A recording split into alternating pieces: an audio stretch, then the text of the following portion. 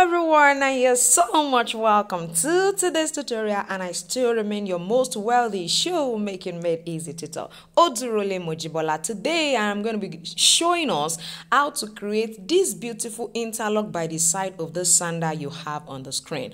As long as you already know how to create the back pattern, then you can actually use that back pattern to create this. I'm sure you want to know how. Before I go into that, I need you to subscribe to my channel. I need you to press the notification bell so that each time I upload a video, you will be notified. Congratulations to everyone who have maximized the price slash on all of my courses in celebration of our 10,000 subscribers. If you haven't do that, you can still do that between today and tomorrow, because the price slash ends on the 30th November 2022. All courses goes for 2,500, which is if you're in another country, you'll be paying $5 equivalent. Sit back, I'll be right back. Yes, I'm back. Now, considering the design you have on the screen, I'm going to be making use of this particular back pattern. I've taught us how to create back patterns, so please go to the comment section and go and check how to create that. So that is what we are going to be using for our creation. What you have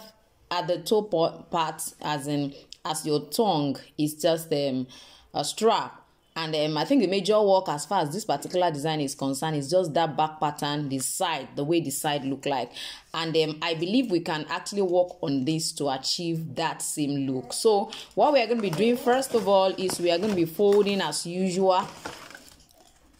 We are going to fold as usual and see how we can actually work on that together. So I'm going to also fold this one.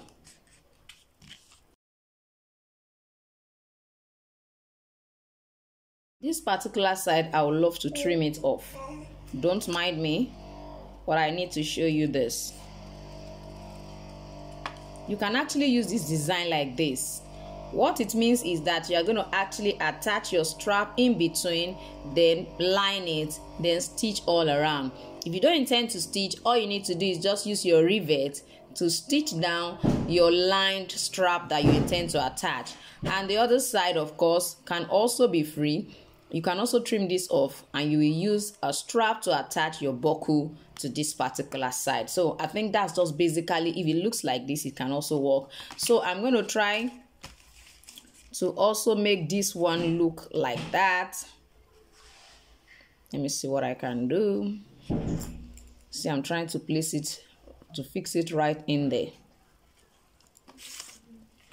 So you can see what this look like. Now, the major part of this design is this place. That is the major part. As far as I'm concerned, that's the major part. So whatever you want it to look like, it is whatever you do here is what will determine what it will look like. Knowing fully well that this one is not even as wide as this. So first of all, let's try to reduce all of the width. I think our initial width was about 2 centimeters. So let's reduce it to about 1 centimeter or 1.5. I think 1 centimeter is what I'm going to do. Let's see what 1 centimeter looks like.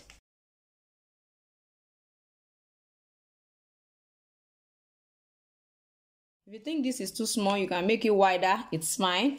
But I just want us to work with what our design looks like. So I think this one should be extended a bit more, maybe like 1.2.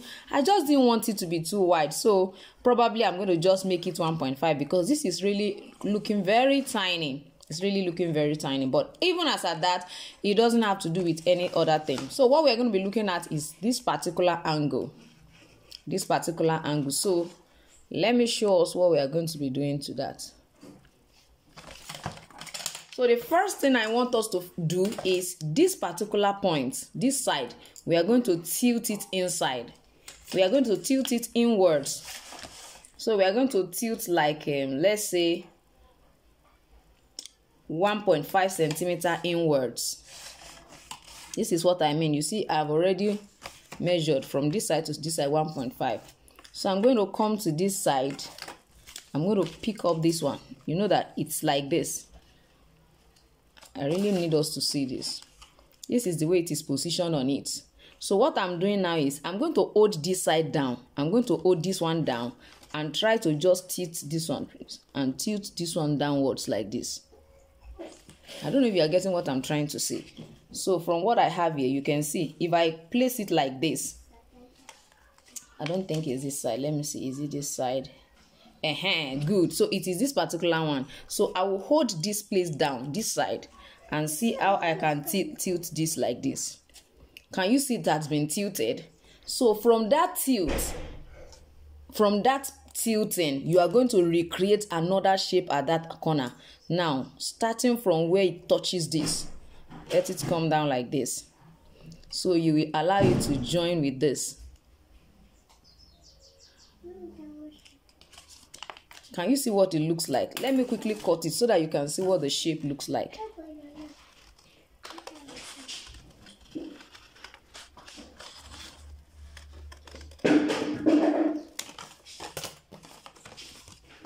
Can you see what the angle looks like? So from here, I can now decide to extend all around this, and let me extend so that we can see what it looks like. So this is already 1-1.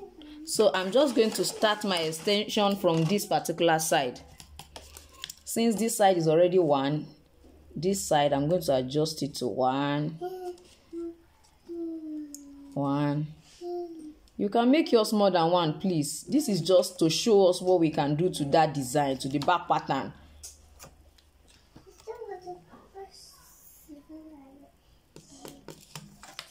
So this time around, I'm going to, it went like this and went like this. I went like this. So let's see what that looks like.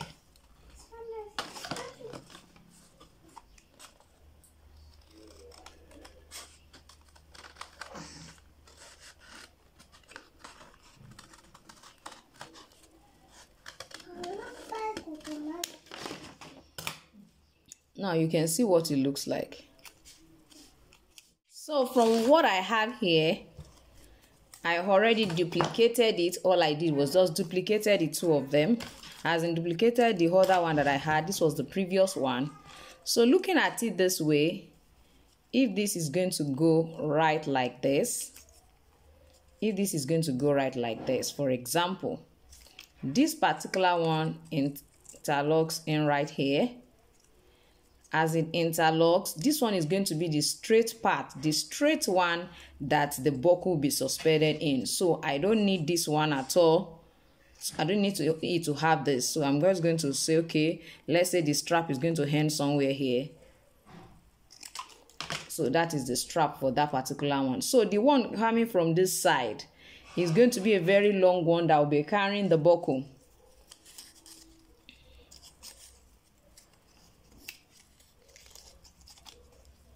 So this one is suspended here. So this particular one is going to be carrying the buckle. So I'm just going to cut it off here, or you create another one and extend it. So, but let me just cut.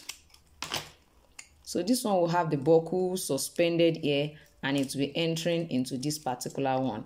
And that's how that particular design looks like. All right, now I believe you should be able to create this for yourself. If you don't know how to create a back pattern, go right in the comment section right now and go and see the link I will be putting there. I have already taught on how to create back patterns on this channel, both for adults and children. So go ahead and do some catch up. You can follow the same process both for children and for adults as far as this design is concerned. If this is actually a tip of what I taught in the November weekend class. So if you would like to be part of our weekend class, it's a free weekend class. We have classes on Fridays and on Saturdays, but it comes with a commitment fee of 1,500 naira with the equivalence of $5 for anyone who loves to join. Bye.